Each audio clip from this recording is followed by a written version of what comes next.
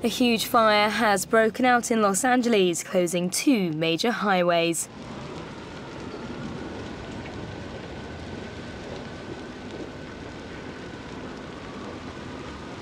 More than 250 firefighters are trying to control the blaze in downtown LA after massive flames engulfed an apartment tower which was under construction. The fire was reported to emergency services in the early hours of the morning.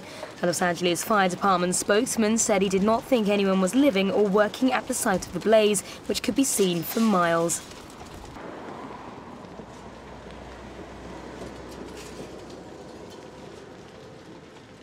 The apartment block was intended to be an upscale residential building with a commercial space on the lower level. 2 other buildings have been damaged in the fire, but luckily firefighters managed to get inside the buildings to prevent the blaze from spreading further.